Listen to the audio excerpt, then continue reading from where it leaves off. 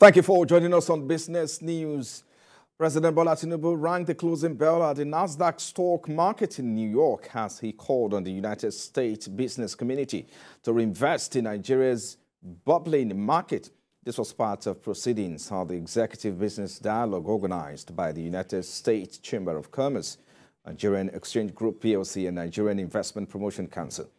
The president, who is attending the ongoing 78th section of the United Nations General Assembly, was accompanied to the bell ceremony by the president of the U.S. Africa Business Center, Mr. Scott Eisner, the U.S. Chamber of Commerce.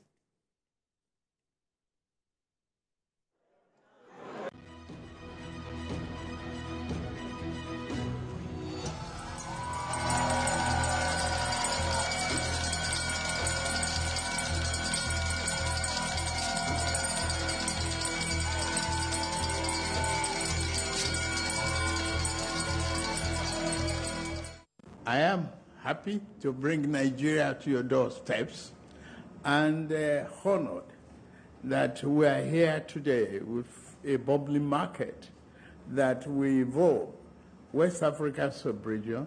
The greatest economy is Nigeria.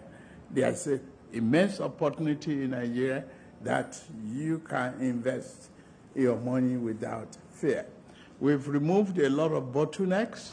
We've clear the oil subsidy that is corrupt, and we have also retooled the exchange rate to a reliable, dependable, one-figure floating of the exchange naira. You are free to take in your money and bring out your money. I count on you to invest in Nigeria. President Tinubu at the NASDAQ stock exchange there. Away from there now, Central Bank of Nigeria has unveiled a new online platform named CBN Licensing Approval and Other Request portal known as CBN Lab for the submission of microfinance bank license applications. This was disclosed in a statement signed by the Director of Corporate Communications, Isa Abdulmomin, on the APS Bank website. Mr. Abdulmomin said that this platform will replace the current manual process, allowing prospective microfinance license applicants to submit their applications physically. The Director of Corporate Communications said, adding that this digitized application will simplify processes, improve accessibility, reduce paperwork, and expedite license approvals, benefiting both applicants and the economy. He also revealed that the platform is expected to be extended to other categories of licenses in due course. And in the meantime, the United Nations Habitat Ambassador to Nigeria, Mr. Raymond Edo, is worried about the gross implications of smuggling to the Nigerian economy. He is therefore seeking the support of the Nigerian customs in the fight against the menace through the deployment of effective measures. Lara Fulanyo reports. The country's borders has had gross economic implications over the years as the sabotage policies aimed at boosting capacities of the productive sector. This trend is of grave concern to the United Nations Habitat Ambassador to Nigeria, who feels result-oriented measures should be taken to address this menace. The ambassador, who is interested in leveraging the power of young people by way of awareness creation towards changing this narrative, now also seeks the support of the customs in actualizing these objectives. We are on our knees as a nation because of illegal arms that find their ways into this country. We are begging all over the world to help us. Why? Because of illegal arms. To check travelers and other baggages, cargo and mail access, and collect custom duties and other tax on goods and services. The desire is to see all stakeholders involved in stopping smuggling activities in the country, particularly in areas of border controls, improved customs surveillance efforts, legal frameworks, international cooperation, and public awareness, amongst others. The Customs Service agrees that the situation needs to be urgently tackled. It is willing to join efforts with the UN Habitat Ambassador in this important quest. to address smuggling. The relevant departments within the customs would be willing, will allow them to work out the details of these beautiful plans that you have, either in terms of the travels to the 36 states. I would like you to have FCT so that they will fully understand the evils of smuggling.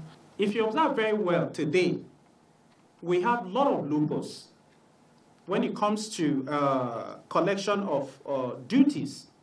But I know and I believe, I'm confident in him today that we will correct this under the present administration. Smuggling into any nation's economy comes with really grave implications, including undermining legitimate trade, cutting down on revenue from import duties and taxes, creating unfair competition for local manufacturers, distorting markets, as well as causing price fluctuations amid several shortcomings. Lara Folayo, TVC News. And our Asian stocks followed Wall Street's lead today, dipping across the board as investors interpreted the U.S. Federal Reserve's latest policy statement as signaling higher for longer interest rate. MSCI's broadest index of Asia-Pacific shares outside Japan was down 0.4%. Japan's Nikkei's lead 0.6%. China's blue chip dipped 0.6%, while Hong Kong's benchmark shed 1.3%. Major stock futures wavered, with the U.S. stock futures, the S&P 500, were down 0.3%. The Pan region Euro Stoxx 50 futures, German DAX futures, and FTSE futures all fell by roughly 1%. The U.S. Central Bank left interest rates unchanged yesterday in line with market expectations. Policymakers reinforced their hawkish stance with a further rate increase projected by the end of the year. A monetary policy forecast kept significantly tighter through 2024 than previously expected.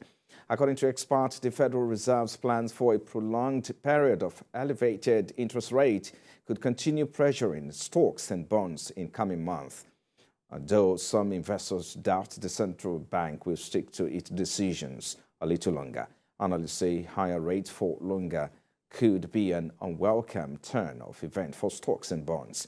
The said futures tied to the Fed's policy rate Wednesday's low that traders were betting the central bank will ease monetary policy by a total of nearly 60 basis points next year, bringing interest rate to about 4.8% when compared to the 5.1% the Fed penciled into its updated quarterly projections. Meanwhile, the Bank of England will announce today whether it is halting a run of interest rate hikes that stretches back to December 2021, a day after signs that it had turned a corner in tackling Britain's high inflation problem. Investors get into debt on the Bank of England, keeping bank rate at 5.25% yesterday, as soon as official data showed a surprise fall in the pace of price growth. At 6.7% in August, inflation is falling towards the 5% level that the Bank of England predicts for the coming month, and which British Prime Minister Rishi Sunak has promised to voters ahead of an election expected next year. The Bank of England Governor Andrew Bailey and his colleagues at yesterday's Monetary Policy Committee meeting have faced intense criticism after consumer price inflation surpassed 11% in October last year. Away from there now, unions at Apple stores in France have called for a strike on Friday and Saturday when the iPhone 15 is due to be launched, demanding better pay and working conditions. Apple unions have asked for a 7% wage increase to compensate for inflation and an end to a month-long hiring freeze. The union officials say the management did not want to offer more than a 4.5% hike, while representative of Apple France corporate division and Apple's Barcelona team in Spain also have called for a strike.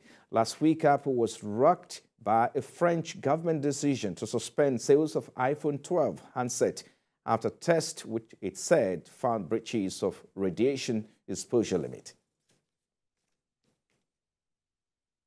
Crude oil prices fell today after posting the largest decline in a month in the previous session.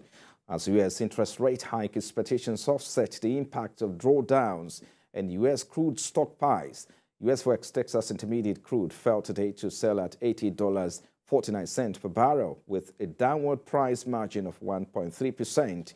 Brent crude futures also experienced a downward price review of 1.26% to settle at $92.35 per barrel. Bonnie Light recorded a price decline of 1.55% to sell at $96.05 per barrel. For the OPEC basket now, crude oil dealers offered $97 per barrel with an uptick of 0.07%. Well, and that does it for business. Up next is Sport Wrap.